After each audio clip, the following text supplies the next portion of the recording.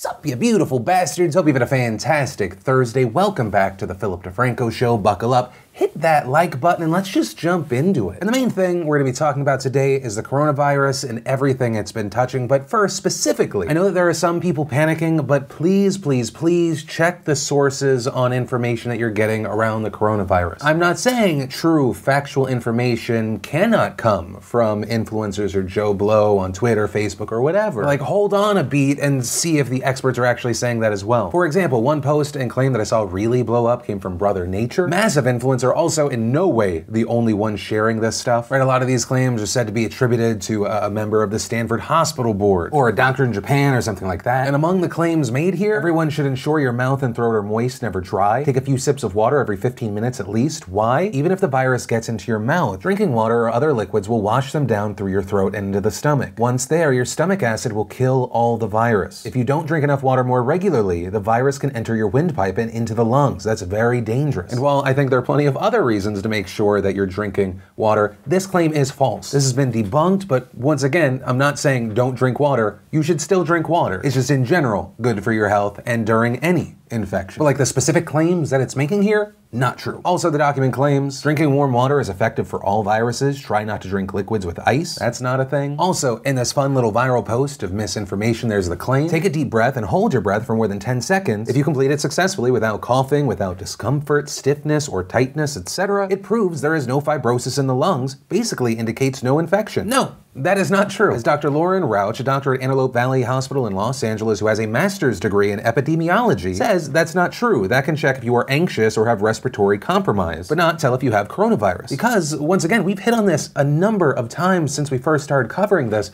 you may not have symptoms. And while some may look at that claim and go, well, what's the harm? Someone's gonna hold their breath for 10 seconds and what? Well, one, it's a weird stance to defend spreading misinformation. Also, two, you might have someone that incorrectly believes that they do not have the coronavirus. Right, so maybe that leads to further spread. And here's the thing, I'm not gonna villainize all the people sharing this and all the celebrities sharing this. People are panicking, people want to help, mistakes are going to get made, but where I do have issues with people are when those people get called out, or actually in a very nice way get shown the truth, leave up their incredibly viral posts like was the case with Brother Nature. And ultimately, that's where we are with this right now. And so while often is not the case because the big scary claim usually gets way further than the fact check after, I really hope that shining a light on this can gain traction in its own way, but maybe even more importantly, get to the people that are, even if they have good intentions, spreading misinformation about a really troubling issue. Because from the moment that I started filming this video to the moment that I'm ending filming this video, like that post has continued to go viral. So there's that. Then the next thing we have to talk about with the coronavirus was Trump addressing the nation last night, because the way he used words did not necessarily reflect an exact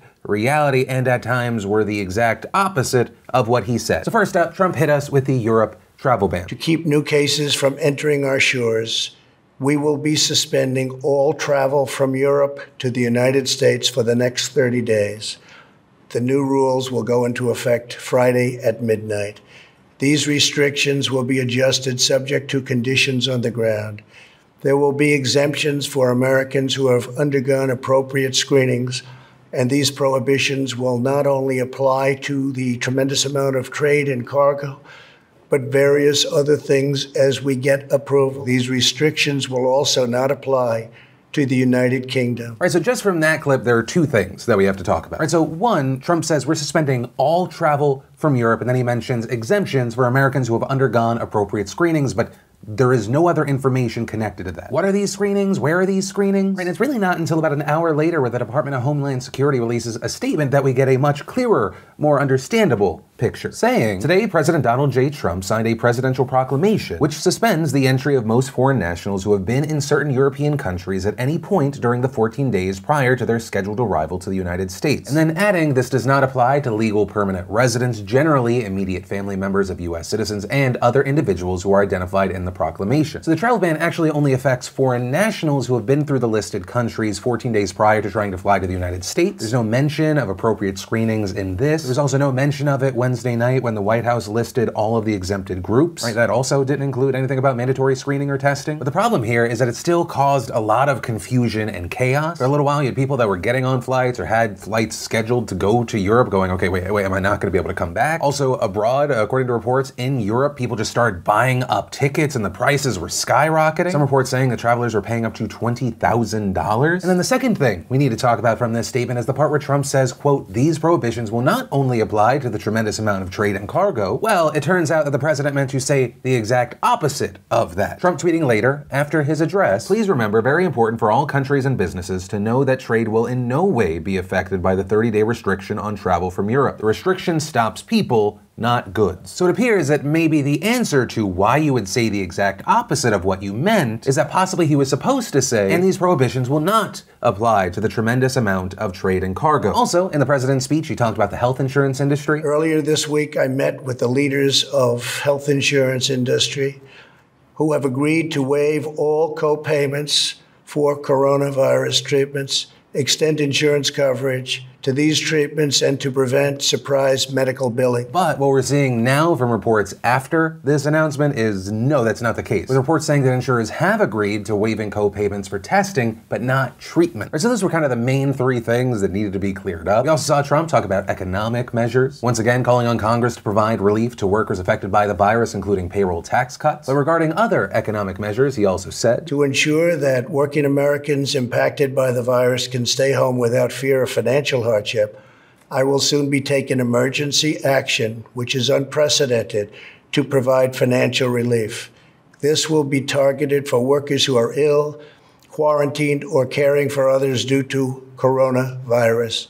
I will be asking Congress to take legislative action to extend this relief. And as far as emergency action, it appears that he's now instructed the Small Business Administration to provide loans in affected states and territories. Notably around this, Trump has also asked Congress to increase the funding for that assistance by $50 billion. Also saying that he's instructed the Treasury Department to defer tax payments for certain businesses and people affected by the virus, adding that that move will put $200 billion of liquidity back into the economy. And that was essentially it. Now, as far as the reaction to this, I mean, one, the timing around this was horrible, and I'm not like placing that on Trump or something. What I mean is that there was a ton of coronavirus news just within like a 30-minute block. Within that 30-minute window, you had the President of the United States, who, once again, just 2 days ago was still kind of going, hey guys, the flu is way worse, announcing a month-long European travel ban. Tom Hanks came out saying that he and Rita Wilson had tested positive for coronavirus, and that the NBA was suspending their entire season. We learned today while filming that the NHL, MLS, and the ATP have all suspended their seasons, and the NCAA has canceled March Madness. And also, not a sport, but a major announcement we're seeing in the news, and now Disneyland is going to close. Now, as far as some of the more specific reactions, one, had people confused why the United Kingdom was not included in this ban. Right? It's not like they've dodged the coronavirus. There have been at least 459 known cases there. Also, as far as the European Union's reaction, they condemned the travel suspension, saying the decision was taken unilaterally and without consultation. People also saying that there probably was a time where travel suspension would have helped, but the coronavirus is already here, but it appears to be spreading domestically now. Also, as far as the US Congress, right, what's happening with legislation? Right after Trump's address, we saw House Democrats unveil a sweeping coronavirus relief package that consisted of a number of measures, including a national paid sick leave program, free coronavirus testing, food security assistance, and expanded unemployment benefits. But very notably, not included in those measures was a payroll tax cut, with both House and Senate Democrats arguing that payroll tax cuts, which would lower the amount of certain federal taxes that are taken out of each worker's paycheck, do not help those hit the hardest. This is because the tax relief is largely aimed at helping those who have more money. And around this proposal, we saw Nancy Pelosi announce that the House is expected to vote on the legislation later today before they leave for a 10-day recess. But according to reports, Pelosi is still hashing out the details with the Trump administration, and not everyone is on board. In fact, we saw House Minority Leader Kevin McCarthy taking to Twitter this morning to slam Pelosi and the bill, saying the legislation that Speaker Pelosi introduced at 11 p.m. last night, written by her staff and her staff alone, and plans to vote on just 12 hours later, is not only completely partisan, it is unworkable. We also saw Republican and Senate Majority Leader Mitch McConnell slam the House bill, calling it an ideological wish list, and adding, I hope Senate Democrats will not block potential requests from our colleagues today to pass smaller, non-controversial pieces of legislation today. And while some Republican senators have expressed support for at least parts of the bill, it's unclear what the Senate will do here. Right, do they consider this package? Do they propose one of their own? But what we have seen so far, at least, is that this morning, McConnell announced the Senate will actually cancel its plans for the scheduled recess next week and will instead work through it. Also, to complicate matters even more, we're now seeing breaking news about the first case on Capitol Hill. Last night, Senator Maria Cantwell's office confirmed that one of her staffers tested positive for the coronavirus. With this, Cantwell announcing that she was closing her DC office to have a deep clean. Following that, we also saw other senators closing their DC offices as well. Right, so this potentially a big deal. There's a question of how widespread is this? You have thousands of people who work in the Capitol, obviously that including senators and Congress members. Obviously, we're keeping our eyes glued there. Also, we should talk about the economy right now. The stock market has been taking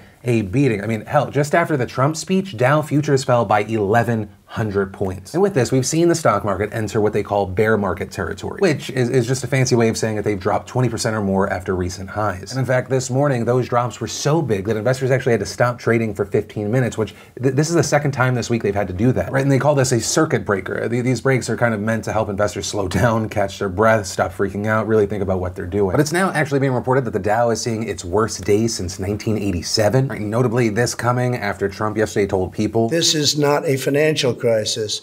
This is just a temporary moment of time that we will overcome together as a nation and as a world." Also, as far as some of the companies taking the biggest hits right now, I mean, you just look at major travel businesses like cruise lines and airlines. Royal Caribbean shares dropped nearly 27%, Carnival 19%, United, Delta, and American Airlines all down more than 12%. Also, I know that I kind of mentioned it in passing, but I want to bring it back to the NBA. Right, last night, essentially what we ended up seeing was the NBA postponed a game between the Utah Jazz and the Oklahoma City Thunder. And I mean, this happened right before tip-off. Literally, the arena was packed. And this was reportedly because one of the players was being tested for the coronavirus. Those results were about to come in. And once they did, we learned that that player was Rudy Gobert and that he had tested positive. Now, the quick question around this was, holy shit, if Rudy has it, how many other people have it? Not only because you're talking about someone who participates in a game that's all about touching the same thing over and over. Not only because you have tons of people in the locker room, everyone's so close together, but because on Monday we saw this guy joking around, seemingly about the coronavirus, touching all the mics and the recorders and the table. Right, essentially like, haha, fuck the coronavirus. And apparently the coronavirus was like,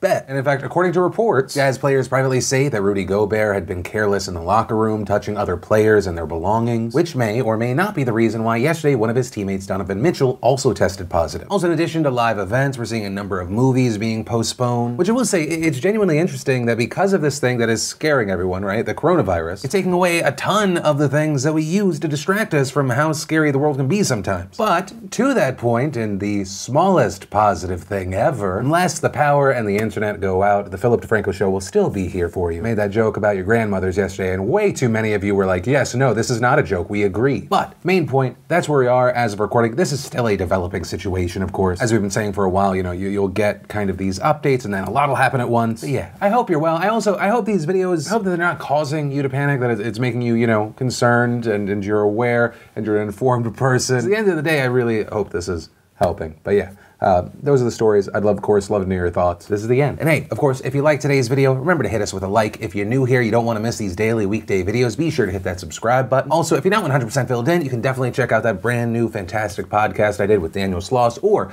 maybe you missed the last Philip DeFranco show, you want to catch up, you can click or tap right there to watch either of those. But with that said, of course, as always, my name's Philip DeFranco. You've just been filled in. I love yo faces, and I'll see you next time. I hope you liked this video. Subscribe if you like it.